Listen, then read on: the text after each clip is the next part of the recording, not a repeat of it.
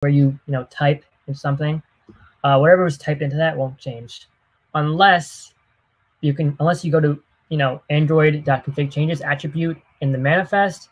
So for any type of configuration change you said you can handle there, you'll receive a call to your current activity on configure changes, and that will be in your main activity class, right? So the activity class of whatever you're coding, right? And then over there you can just like hard code it, right? So this is what it looks like in the manifest, right? So as I was saying before, whenever you create an activity, you need to have a corresponding activity name in the manifest. So it looks like this, and this is the type of things you can put in there, right?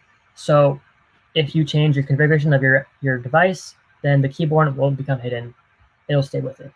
And this is what it looks like in the main activity. So it's saying when you start a new configuration, whatever you already had there, the configuration pages will stay the same. Moving on to the next thing, starting activities and getting results. So this mostly, deals with intent filters. So the start activity intent method is used to start a new activity, which the UI will be placed at the top of an activity stack. So it takes an intent, which is like basically it's like an integer or like a field. It's one of those things, like a Boolean. But it takes an intent which describes the activity being executed. So new intent, this register user class, right? So what this means is this refers to the current activity running as of now, right? So as I was saying with my Rage Logic example, say you were on the quest selection, right? So this would refer to quest selection activity. Now the next one above that would be quest details. So this would be quest details.class, right? So you could call this whenever a button's clicked, and the quest details will be created for you, and you'll see it on your UI. If you want to get a result back from an activity, so say like you have like a Google Maps activity, right? And you want it to get a new activity and start a new activity and get like the closest pizza place, right? You could use start activity for result as start activity result intent int. So the int will identify the call, and the result will come to you on activity result, which is a method that you could implement into your activity. And when activity exits, it can call set result int to return data back to its parent. So that was like my example of the location app and the pizza place. And this can be used to confirm if activity runs its course properly. So, if you don't get anything back, that means your app didn't, the thing you called didn't work correctly, so you didn't get your pizza place. So there's an example of this happening. On to the result right here. So basically, this is what happens here. It starts this activity and then it gets the data back. Permissions.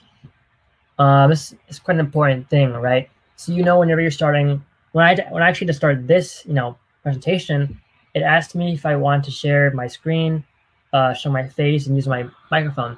So this is basically a similar thing, right? So if you're on if you're on an app, right, like Snapchat or Instagram, right, they always ask you if they want to go through your photos, right? So this is like similar thing. So sometimes an activity will need to use process to allow it to access cameras or photos or locations, and sometimes even the internet. And generally things that the user wouldn't like an application doing, carefree. They have to ask first if they want to do it. In such cases, the permissions will, need to be added to the manifest, and using the user permission element, and a process will be needed to run to ask the user for permission, and that happens in the activity, right?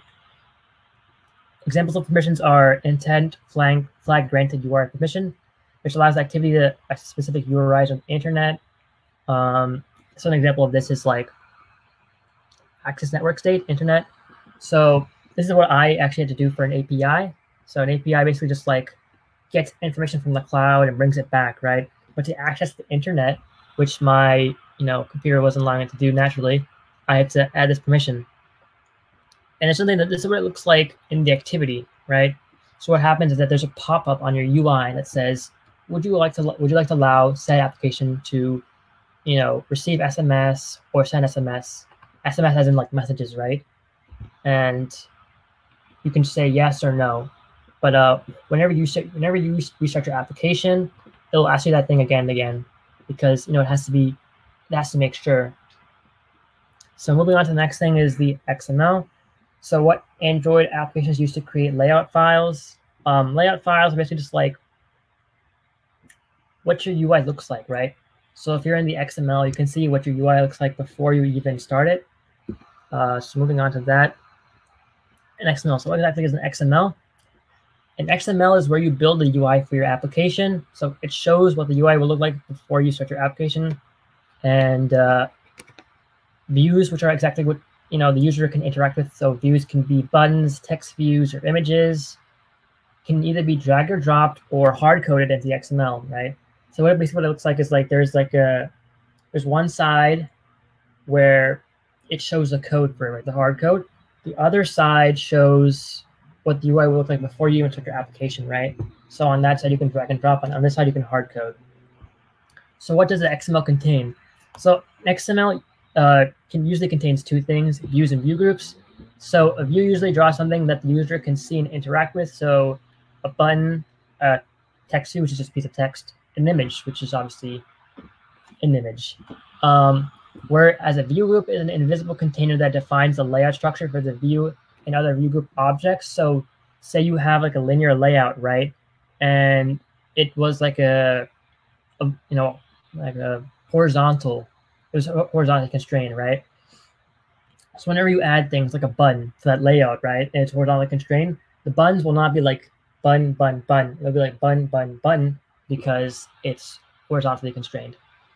So how does my activity work with the XML? In your onCreate, you should call the set content view, and then you will input that as r.layout.layout._file_name. So obviously I wouldn't name my layout that, but that's what happens. XML attributes. So what exactly are attributes? So each view and view group contains their own set of XML attributes. So, and some attributes are specific to a view object, such as text size for text view widgets, which is text on the screen, while others are more general, like the attributes for constraints where the view is, where the view is on the screen. So example of this would be, the text size or the text font. So it could be, you could make it Arial or whatever, Times New Roman, which is quite popular. And you can even set the color of different text. The most important one, though, is the constraints, right? So if you just drag and drop, buttons and text onto your screen, then when you create your application, you won't really know where they are. So you have to constrain them, right? So that they are placed relative to other things, right? So you can constrain it to the bottom of another button or to the bottom of the entire screen. Another important thing is IDs. So all views and view groups have an integer ID associated with it, which uniquely identifies them, the view, within the tree of the main view group, right? So say in your linear layout, right, you have 3 buttons, right, and you didn't name them. Well, then when you're calling them in your activity, there's no way you would know which one is which, right? So in that instance, I would call one of them button 1, button 2, and button 3. So example of this would be Android ID at plus ID underscore my button. So the button is actually called my underscore button, and this would be in the code section of the XML. So this is important when you call the find returns by ID in the main activity. And the find returns by ID, basically what it does is that it says you have a field at the top of field as in you have you've named an integer, right, in your main activity, or like a text view. Now the text view needs to be constrained to something in the actual layout, right? So how this is done is, say you create a text view named A, right? And then you say in your onCreate, A equals find returns by ID r dot something dot my button, right? So basically what this does is A is constrained to my button, right?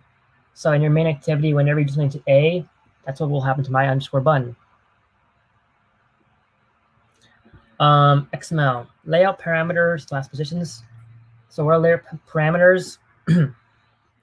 So every view group implements a nested class that extends viewGroup.layout params, which deals with property types that define the size and position for each child view. So all views contain a width and height, right? But the thing is, what's important with that is that sometimes if you make them too big, they might become so big that they're bigger than the screen, or they might push out other views. So if you have a button that's like, say, maybe 9 pixels tall, right? You wouldn't be able to see your other buttons because it would push it out.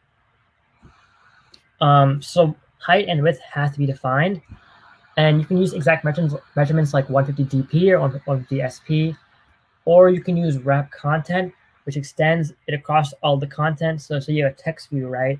And you wrote it's the text view, right? Now, depending on how big those, that phrase is on the screen, the view would be as big as that. Or it could, be match parent, which extends it over the whole screen or the whole view group, right? So that this is a text view, you would have lots of extra space if you use match parent. Next thing is, what are layout positions?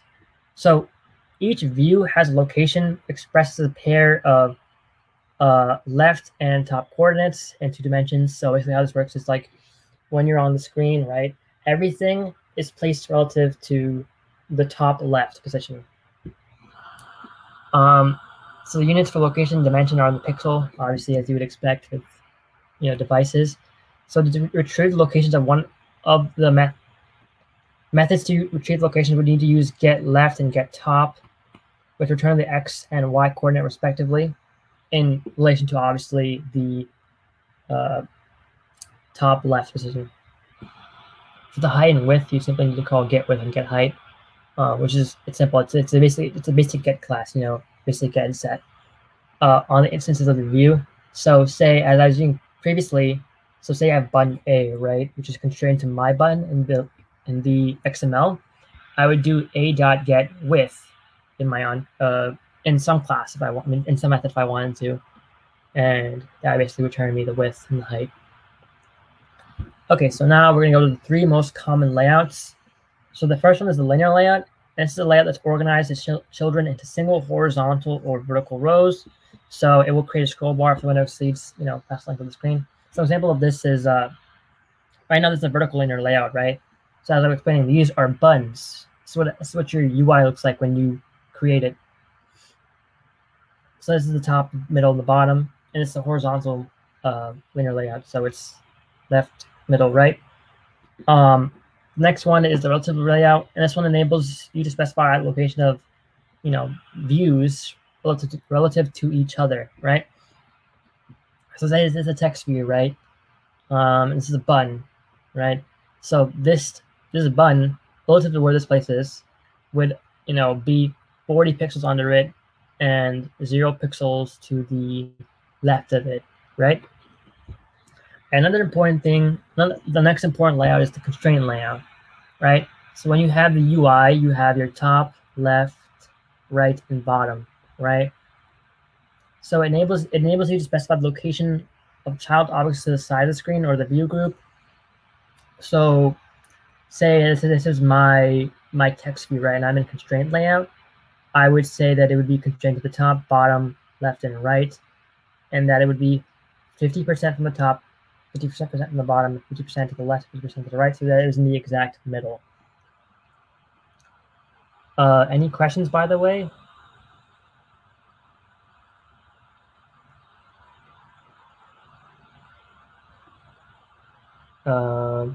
Anybody have any questions for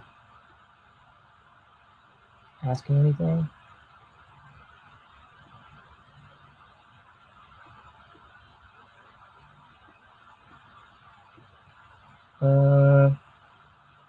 Okay, no questions then.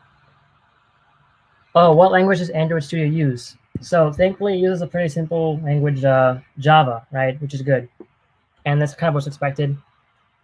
Other, other things use like Swift, which is for developing apps for your iPhone, right? And you'd use Xcode as your IDE, but obviously, Android, most basic uses Java. Next, we move on to the manifest. So this describes essential information about your app to the Android build tools. So the build tools are just like the Gradle, right? So this is basically what happens from your .java class to the .class file being, run on the UI. Okay, so what exactly is the manifest? The Android.manifest.xml. It's an XML file, but it's at the root of the project set source, and it's necessary for every project. So the manifest describes essential information about your app to the Android build tools, aka the Gradle, the Android operating system, and Google Play. So an example of this is, as I was saying previously, with permissions, right, where you have to put them down in your manifest. This would be necessary to Google Play it, right? Because, well, actually, no. Let me reset that question again. Actually, so say in your app, right, one of the activities needs a certain version of Android, right? This would be important for Google Play because if somebody downloads your app, they're going to want to know that they can actually run it. If it's a game, it might require something more advanced to run it, and that's kind of why it's important to put things like that. Also, the Android operating system, so you need permissions, right? You can't just go out and take somebody's location. You have to ask for it first, so that would also be important. And now moving, what is supposed to be declared in the manifest?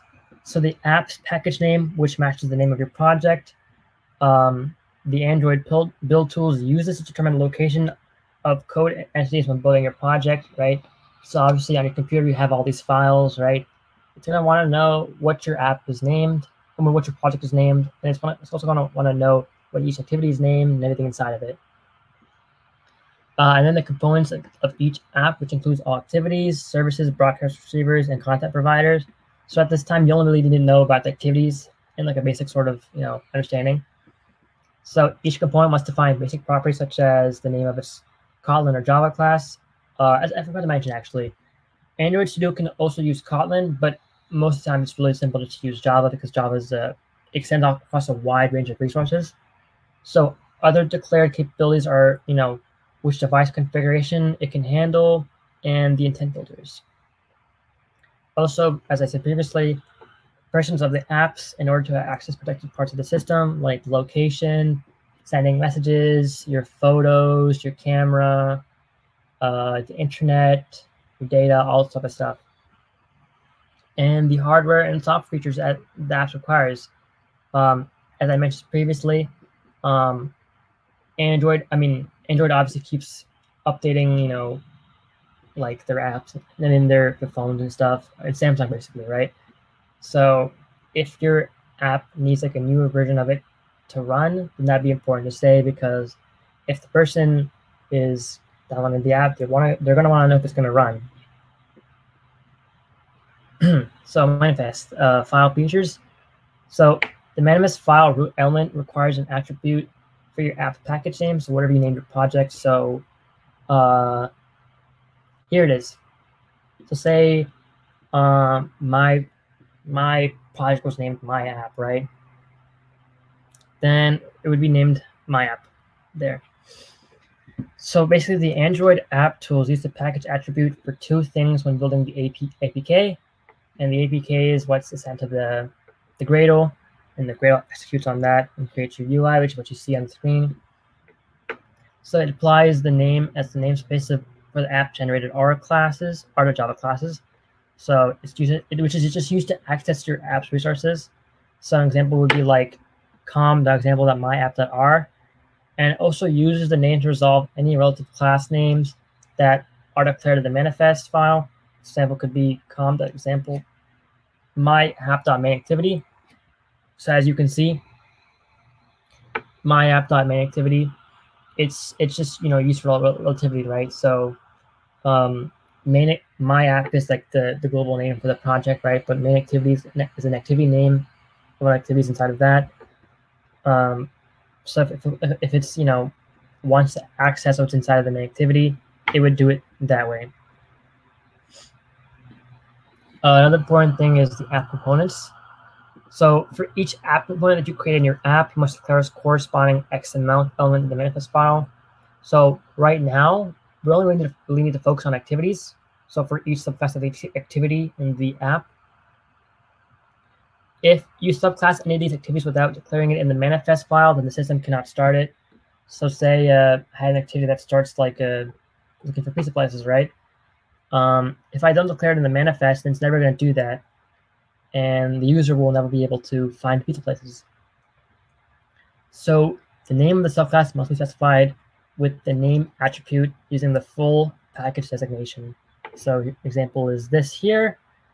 Activity is for everything inside the application, right? Which sort, and then it's an activity, so you need to start and you need to close it, right? And you need to use the name attribute. And also, if the first character and the name value is appeared, the app's name is prefixed to the name. Okay, moving on to the next thing. The intent filters. Okay, so app activities, services, and broadcast procedures are activated by intents, which is what I showed you guys before with the on-star activity intent. This, stuff like that, right? So an intent is basically a message defined by an intent object that describes an action to perform, like finding pizza places, including the data be acted upon, which could be like data for a map, and the category of component that should perform the action, right? So that would be like the app, like the Android's like for obviously for iPhone you have Google Maps, right? But for something whatever the conversion is for Android, you have to use that. So when the app issues an intent to the system locates an app component that can handle the intent based on the intent filter designation in each app's manifest file. So if it would be to like find locations, right? It would search for an activity through everything that you have in your app, and it would find something. So this is an example here, right? It shows that this activity can send data, and it can also send like multiple data, which is like images and stuff like that, right? So say you wanted something to say your main activity, right, and you want to send a message, you could create an activity that would do that, and you would put an intent filter to tell your app that you can do that. So the system will launch an instance of the matching component, and it passes the intent object to that component, basically giving it the data and telling it what it needs. So an app component can have any number of intent filters, which is defined with intent filter element. So say an activity wanted the location of a user or something like that. Instead of finding the location within the activity, it can open activity, which will find the location and return it to the activity or component that requested it. So you might think this is quite tedious, right? But it's actually a little bit easier, because if you had to, if you had like one activity, right, and you wanted to write, things, for instance, like that, like finding a location, sending a message, or accessing the internet, it would take a really long time, right? So it's just simpler to create different activities to do that for you. Next thing for the manifest is icons and labels. So a number of them have icon or label attributes for displaying a small icon or text label when a corresponding app is called. So the most basic one is like whenever you start a new activity, there's a little loading screen thing, right? So in every case, the icon and label are sent in the parent element because the default icon on label as a default icon on label, right? So usually it's just like the runs little loading button. And that's used for all activities. So in the intent filters, the icon labels are shown to the user whenever that component is presented, right? So say I'm starting a new intent to find me pizza, it'll do the little loading screen and then it'll find it, and then we'll return back to the activity. And yeah, so an example of this would be right here. The icon would be this, right? So basically they have, and whenever you start your project, right, they all have like default things like images, and the images, this is one of the images that they use whenever you're loading a new activity. Moving on, permissions and device compatibility. This is what I was talking about before with new versions of Android coming out, you really need to say what type of, well, let's talk about permissions. So Android apps must request permissions to access sensitive data such as contacts and SMS, so sending messages to other people and receiving messages, or other certain features like cameras and internet access for APIs. So getting data from the cloud. So each person is identified by a unique label. For example, an SMS message would have the following line: Android.name, Android.permission send SMS. So if you put that in there, and then you also ask the user in your main activity, then you can send messages. Another important thing is device compatibility. So the manifest file is also where you declare what types of hardware or software features your app requires, and that's what type of devices your app is compatible with. So I know this sounds stupid, but say the hardware your app needs is like a camera. You could say that, or you could say that or the more advanced type of thing, like say you need a certain amount of RAM or data or RAM or something like that. It'll say that. And software features like just the new features of new versions of Android. Can't really go into detail about what that is, but it's just you just need something like that. So there are several manifest tags. The most common are uses feature, and this element allows you to declare hardware and soft features that your app needs. So for example, if your app cannot achieve basic functionality without a compass sensor, you can declare it as required using a manifest tag. And what this says is when you're in Google Play, right, and somebody wants to download your app, they won't be able to because they don't have a compass sensor. But usually they would, right? Because that's phones have all phones have that stuff now. So the second most common tag is the user's SDK tag. So since each successive platform version often adds new APIs not available in the previous version, the user SDK tag will be necessary to indicate the minimum version which your app is compatible with. So API is really just like access data from some other data center from the cloud also. So your manifest must include the user SDK tag and its min SDK version attribute, which is as described, the minimum SDK version required.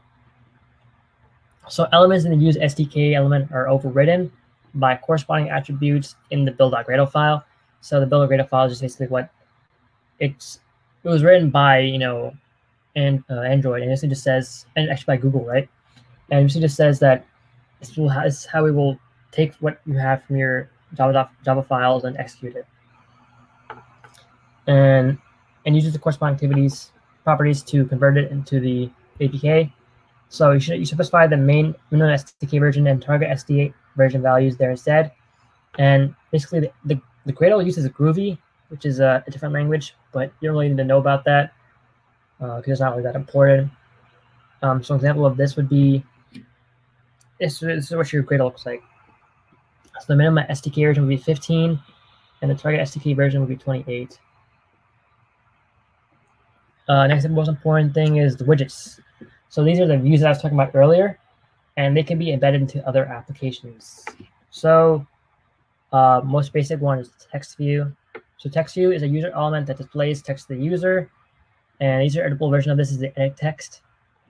So this is what it looks like in the XML and what it looks like in the activity, right? So this would be, as I was saying before, sets constraints it to the layout, and this is so in this instance, right, in the XML you see here, your text view is called text view underscore view underscore ID. So the final text view, which is declared here, sets into that, so that you can, whatever happens in the main activity happens to over here in the layout. So if I wanted to set text to that, I wouldn't use this, I would use this. So in your UI, it would change it to, user greeting or something like that. Next most important thing is the button. So this is a user interface that allows you to, tap or click for an action. So this is what it looks like in the XML. And this is what it looks like in the activity, right? Now, the most important method for the button is to set on click listener, right? So whenever you click your button, it needs to do something, right? So click on click view V, and over here you can do whatever you want, right? So say you want to set your button to say hello, right?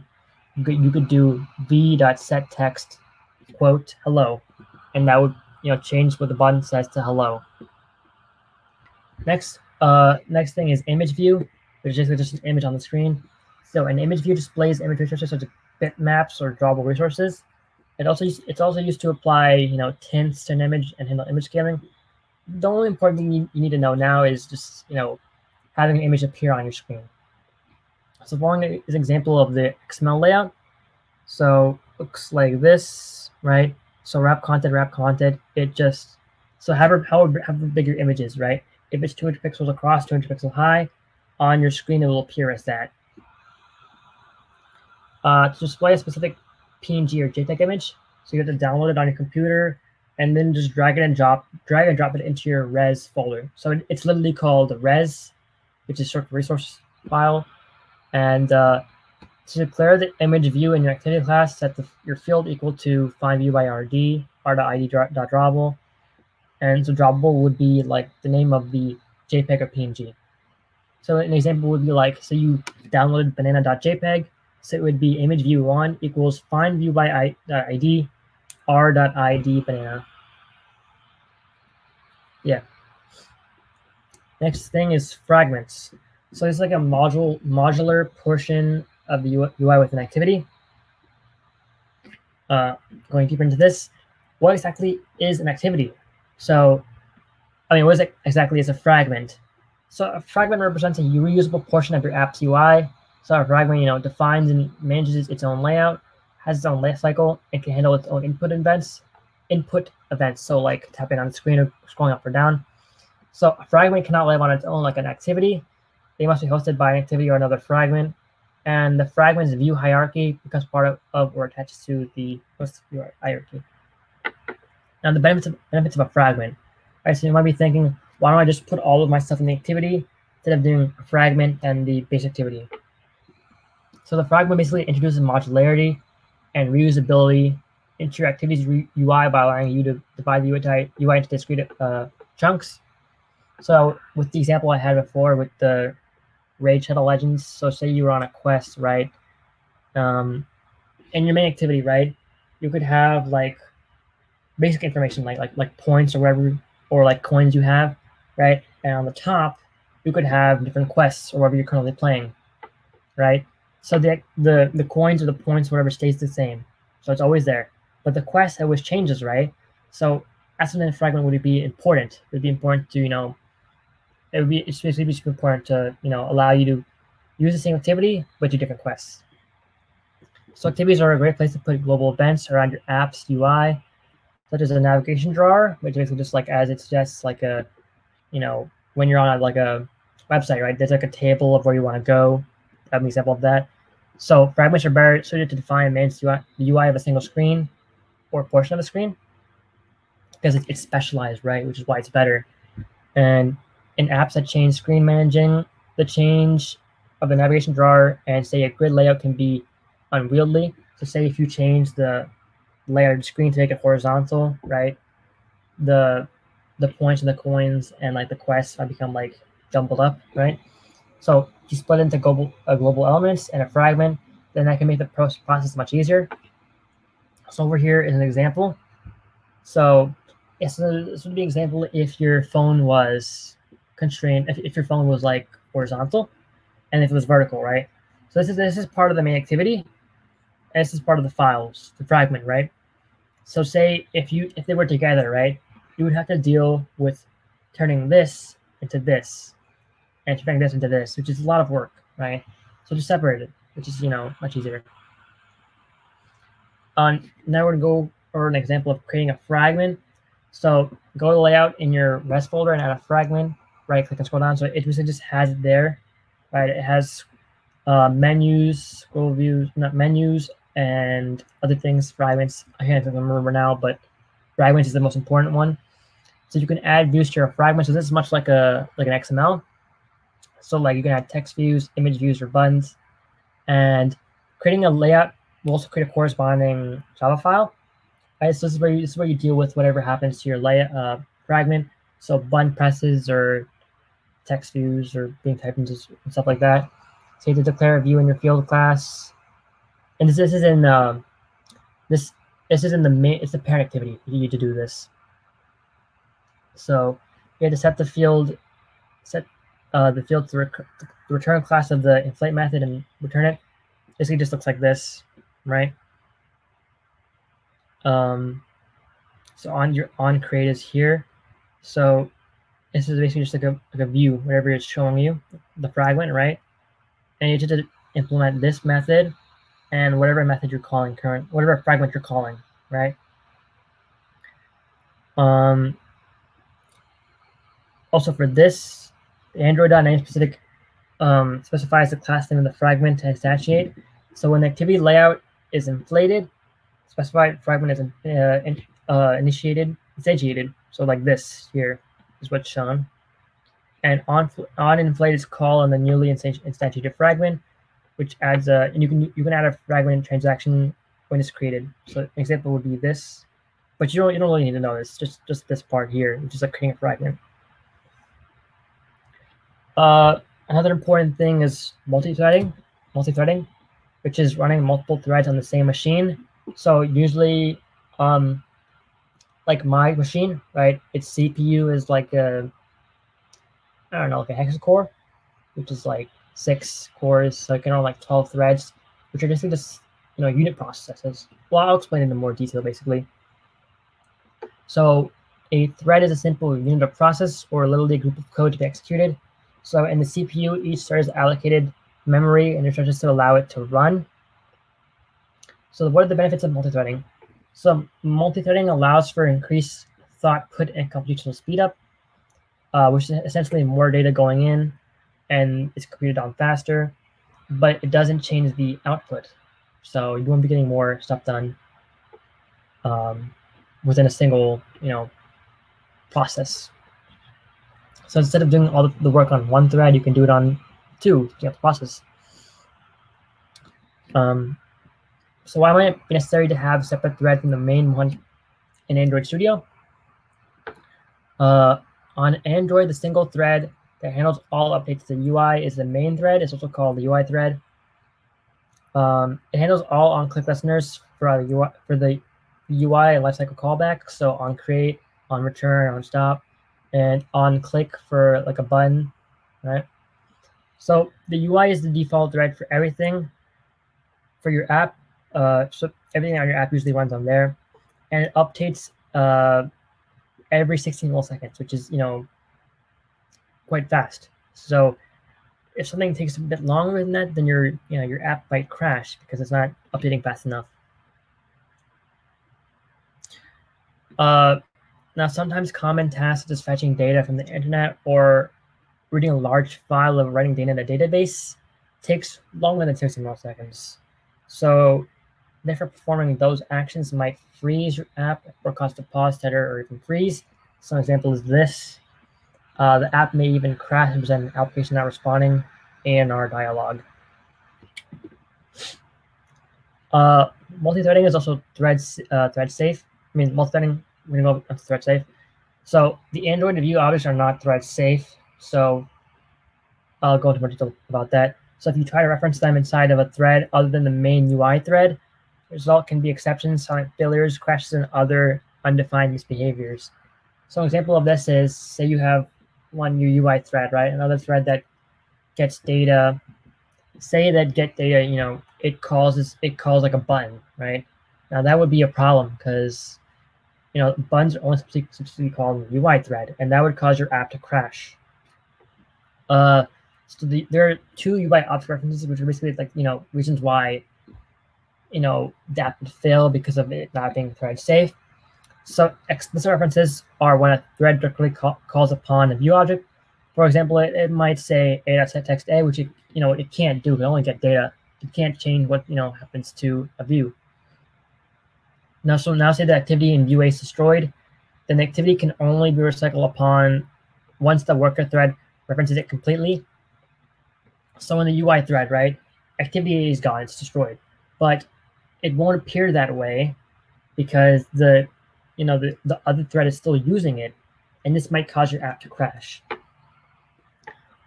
Implicit references occur when threading objects are declared in another activity as a non-static inner class. So the benefits of declaring it as a static class are that the inner class can be instantiated without instantiating its outer class, right? So meaning that it will not reference the activity and cause delays. Also, static inner class can access all static members of its outer class, which reduces the risk of the NR. So basically, it just looks like this. One second. Okay, we're in the same one. So now we go on to persisting threads and thread priority. So threads usually persist past the lifetime of the activities that spawn them. So say on destroy is called, then activity, then a thread might be going past that, which is a big problem because your app might crash. So they continue to execute uninterrupted regardless of the creation or destruction activities. And sometimes it's desirable. So if the user destroys an activity, the thread will keep on running, and it will maybe like say a downloaded image, right? Or in caching it onto the data, right? And whenever the user restarts that activity, the image will be there. So that is be desirable, but usually it's not. So it's important to assign the right priorities to the right threads at the right times. So if you say the priority is too high, such as thread priority default versus thread priority background, your default is what runs first, background runs later.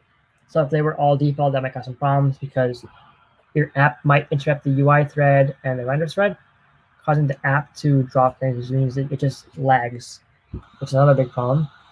And if you set it too low, then it can cause it, the async has to be slower than it needs to be. So the threads will complete slower than they need to be, and it won't be more effective. Whenever you create a thread, you should call the set thread priority method so the system schedule knows which order to run threads. So it'll do it for you because that's how the Google, whoever created it, should have created it. Next thing is thread priorities and helper classes. So using the process class, you can input values such as set thread priority with the thread priority default, thread priority less favorable, etc. And it goes on and on, from mostly desirable to least desirable.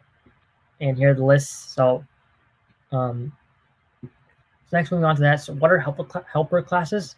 So simply put, helper classes are, as well as the Java class and other primitives, that help facilitate threading. So the thread runnable executors. So the most important helper class is the handler thread class. So a handler thread is effectively a long-running thread that grabs work from a queue and operates on it. So it considers getting previews from your camera object. When you register for the frames, you receive them on preview frame. So the UI thread might crash having to deal with the huge pixel arrays, so it might be too much data for the UI. In this case, you can run the .camera.open command on your handler thread. Such data will be on preview frame callback to run there, which allows the UI to be safe from potentially crashing. When your app creates a thread using the handler thread, make sure to set the priorities so that it knows what to do first, what to do later. And also because the UI can only handle a small number of threads in parallel. So if you have 4 cores, you can only handle 8 threads usually. So an example would be this. And so this is basically what it looks like in the activity class. Next important helper class is the thread pool executor class. So sometimes work can be reduced to highly parallel distributed tasks. For example, calculating a filter, an 8 megapixel image. So the sheer amount of work may be too much for the handler thread to be appropriate. So the thread pool executor manages the creation of a group of threads, setting their priorities and managing how work is distributed among those threads. So as workload increases or decreases, that will be either added or destroyed. And the class just sets an optimum number of threads as the app will set a maximum and a minimum number of threads. So an example would be this. Moving on, here's some more basic threading examples. Also, I will post this on the High School Navigator blog. So if you guys want to go over it, then you can do that. But I'm kind of running out of time, so I'll just speed it up right now. So API, which is an application programming interface. So APIs are just like user interfaces in that software. Applications interact with them in the same way that we would interact with apps. So an example of this might be an API returning the weather or description of a certain food in the database. So what are the benefits of an API? I think of the principles of an API like an electrical socket. So the user wants the electricity, but without the socket, which is the standard, the user would not be able to get it. So an API can get you the electricity, so to speak, but you will be the one that's converting it. So usually APIs return JSON files, and you'll have to convert that into something that the activity can read. Some benefits might be like you might be able to create a database and get information from an API call, right? Moving on, Firebase, which is a mobile platform that helps you to quickly develop high-quality apps. So Firebase is Google's mobile platform that helps you quickly develop high-quality apps, as I said, but I'll go into like more detail with what the products they provide. So in essence, it provides products that make building apps much easier, such as databases and trained machine learning models. So what products they provide? Real-time database. So basically what this is we put to database, right? So say you have like an app that gathers information of users when they log in, right? And you want to save the information, you can send to the database at Firebase, and the data like, their emails, their passwords, their names will be saved there. Next thing is Firebase ML, which stands for machine learning.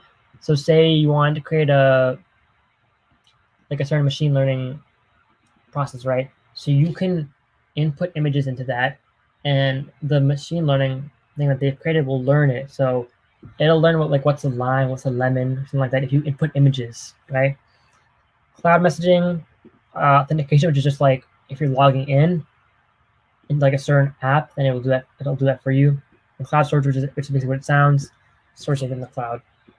So here's a link to that, and you can look at it when I post it on Excel Navigator.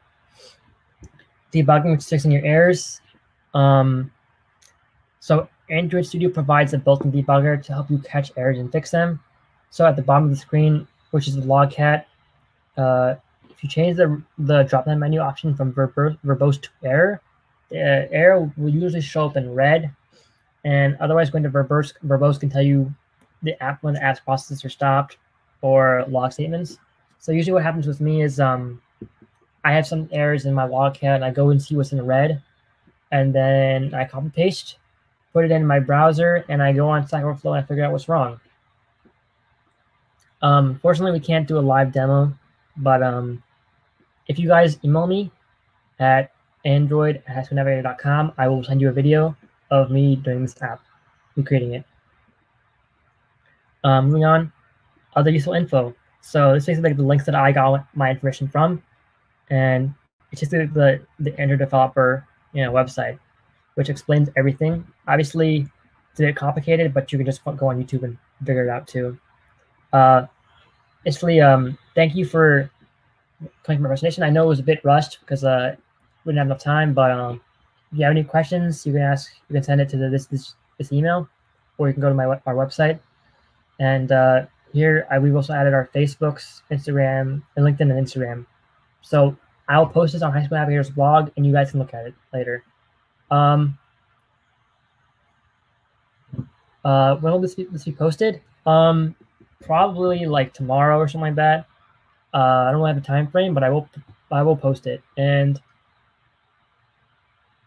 I will make sure that if you guys have any questions, you can ask me, because I am passionate about teaching kids.